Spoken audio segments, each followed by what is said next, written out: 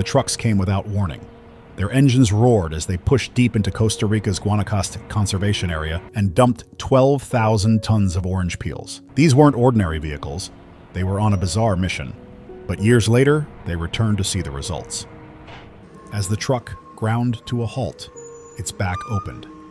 A cascade of orange peels tumbled, covering the ground in a thick, sticky carpet. The air was filled with the overwhelming scent of citrus. But this wasn't a single truckload. More trucks followed, then more. Soon, the quiet forest clearing was buried under a mountain of discarded fruit rinds. Local animals watched in confusion. Birds circled overhead, curious about this new addition to their home. But amid the chaos, two ecologists, Jansen and Hallwachs, watched anxiously. For them, this wasn't destruction.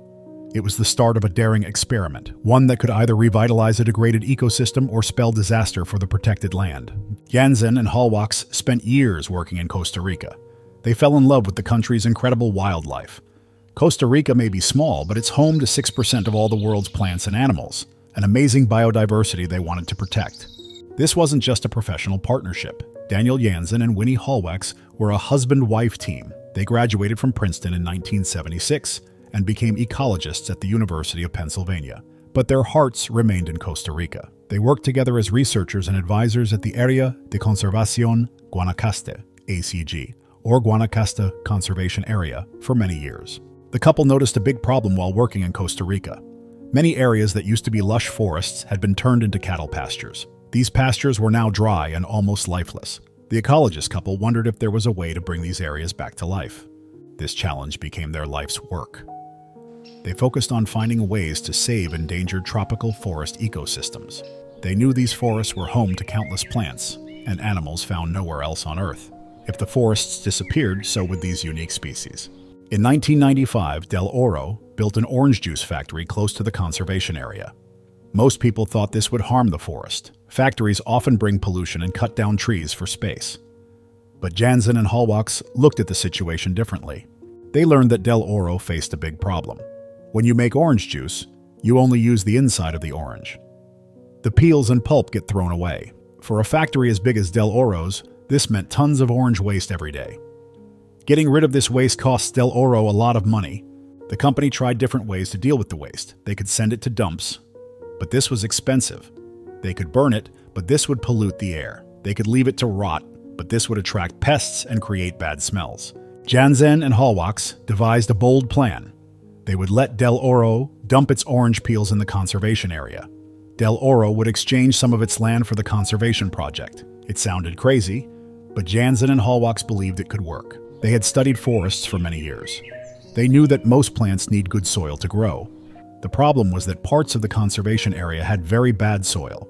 Years of cattle grazing had taken away most of the nutrients plants need to survive. These ecologists noticed something interesting about orange peels. When orange peels rot, they turn into soil. This happens the same way dead leaves break down in a forest. The nutrients found inside these orange peels are essential for plant survival and growth. The main nutrients are nitrogen, potassium, and phosphorus. Nitrogen is like food for plants. Without it, plants can't make new leaves or stay green. When you're hungry, you need food to grow and stay healthy. Plants need nitrogen in the same way. Potassium helps plants build strong stems. Just like humans need calcium for strong bones, plants need potassium to stand up straight and not fall over. Phosphorus goes straight to the roots. It helps plants grow strong roots that can reach deep into the ground for water. The deeper the roots can go, the better a plant's chance of survival when there isn't much rain. As the orange peels break down, these nutrients mix with the soil. Rain helps wash them deeper into the ground. Plant roots and drink this nutrient-rich water like a healthy smoothie. The old soil in this area lacked nutrients, making growing plants like growing them in sand. But when the orange peels break down, they make the soil rich in plant food. Over time, this new soil will help more plants grow. The pile of orange peels will also do something else important. It will cover the ground completely, which stops sunlight from reaching invasive grass below. This grass had been taking all the water and nutrients, making it hard for other plants to grow. When the grass died under the orange peels, it left room for new plants to grow. They knew it was a big risk. They could damage the forest they were trying to protect if they were wrong, but they also knew that if nothing changed, the poor soil would stay poor, and few plants would grow there. They decided it was worth trying something new. Of course, they couldn't let the company dump anything it wanted. They set some important rules. Only agricultural waste, like orange peels and pulp, could be dumped. No pesticides were allowed on the crops. The peels had to be cleaned with limonene oil. That was really important. Limonene naturally stops plants from growing near orange peels. It's like nature's weed killer. By removing it, the peels could now help plants instead of stopping them. And the dumping could only happen in areas that used to be cattle pastures. Del Oro agreed to these rules and was happy to eliminate its waste for free. Plus, they'd help the environment. The company agreed to bring their orange peels to the conservation area. The plan was big.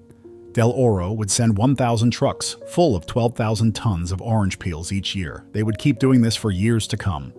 When you add it all up, that's 250,000 tons of orange waste.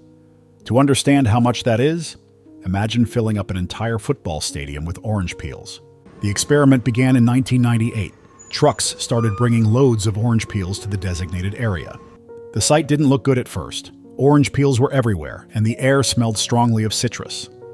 Some people held their noses when they walked past. Others said it looked like a garbage dump instead of a conservation area. But the ecologists weren't worried. They knew nature needed time to do its work. They put up yellow signs to mark where they'd dumped the peels. They also took pictures and wrote down what the area looked like. For a while, everything seemed to be going well. The orange peels started to break down. The strong citrus smell faded, and small plants grew in some areas. It looked like the experiment might be working. But then the trouble started. Another juice company, Tico Fruit, got angry about the project. Tico Fruit had to spend a lot of money to get rid of its waste, and it didn't seem fair that Del Oro could dump it for free. Tico Fruit didn't waste any time.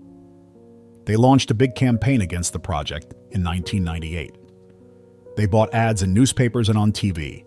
The ads showed pictures of the orange peel piles and called them mountains of rotting waste.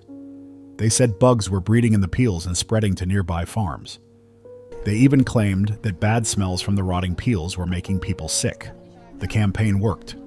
People started writing angry letters to newspapers. Local farmers worried the rotting peels would attract fruit flies that would damage their crops. Environmental groups that weren't involved in the project started asking questions. Even though there was no proof that the peels were causing any harm, people were scared. Tico Fruit then took the fight to court. Their lawyers made three main arguments. First, they said dumping waste in a national park was illegal, even if it was just fruit peels. Second, they claimed the deal between Del Oro and the conservation area wasn't fair to other companies. Third, they argued that the project could encourage other companies to dump their waste in protected areas. The ecologists fought back. They brought in scientists who explained how the orange peels could help the forest grow. The Rainforest Alliance, a respected environmental group, supported the project. They showed data from similar projects in other places where fruit waste had helped restore damaged land. Del Oro also defended themselves. They proved they were following all the rules set by the conservation area. The peels were clean and free from chemicals. They were only being dumped in areas already damaged by cattle grazing. The court case went on for several months, and it even went all the way to the Supreme Court. By the time the court decided, about 12,000 tons of peels had been dumped. That's about the weight of 2,000 elephants.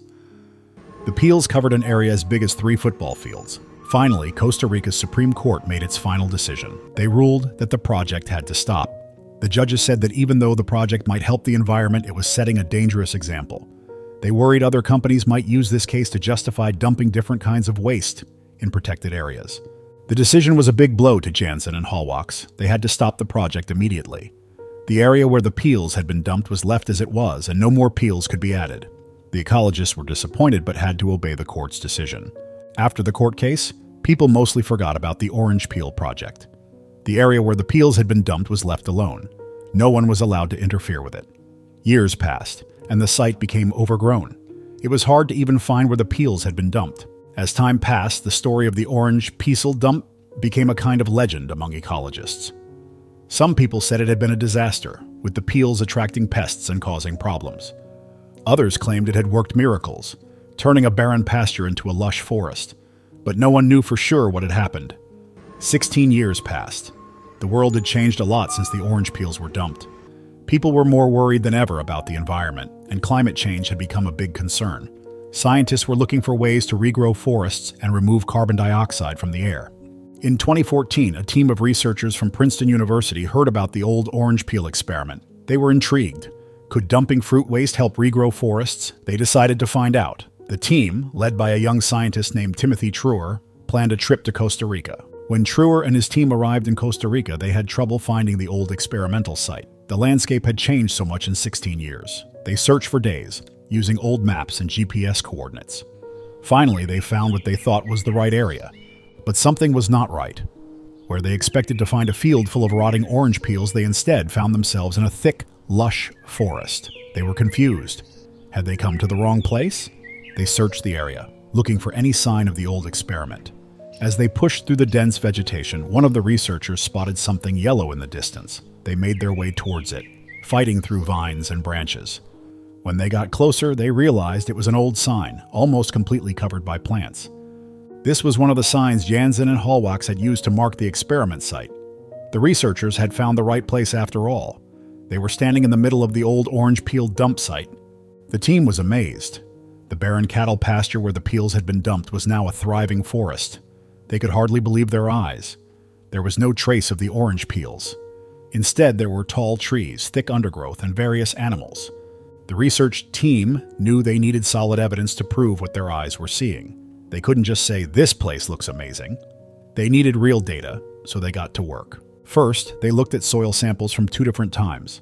Laura Shanks from Beloit College collected the first samples in 2000, just a few years after the orange peels were dumped. Then Jonathan Choi collected new samples from the same spots. By comparing these samples, they could see how the soil had changed over time. The team then set up measuring stations throughout the forest. They marked out straight lines that were 100 meters long, about the length of a football field. Along these lines, they measured every tree within 3 meters on either side.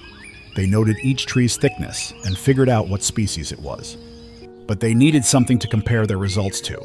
So they went to the other side of the road where no orange peels had been dumped and did the same measurements. This way, they could see the difference the orange peels had made. The results left no room for doubt. The forest that grew from the orange peels differed utterly from the nearby regular forest. The soil was packed with nutrients that plants need to grow. There were more trees, and those trees were bigger. They found many different types of trees growing together, creating a thick canopy of leaves overhead that blocked out the sun. In fact, there was 176% more plant life in the orange peel area than in the untreated land nearby. They saw a big fig tree that took 3 people to wrap their arms around. The researchers identified 24 different types of trees in the orange peel area. This was amazing compared to the untreated land nearby, which only had 8 types of trees. The soil in the orange peel area was also richer and healthier. The orange peels didn't just help trees grow, they helped the whole forest ecosystem come back to life. They spotted animals that usually avoid empty grassland, like the tyra, a large forest weasel that needs a healthy forest to survive. These animals showing up was another sign that the orange peels had truly transformed the area into a natural forest.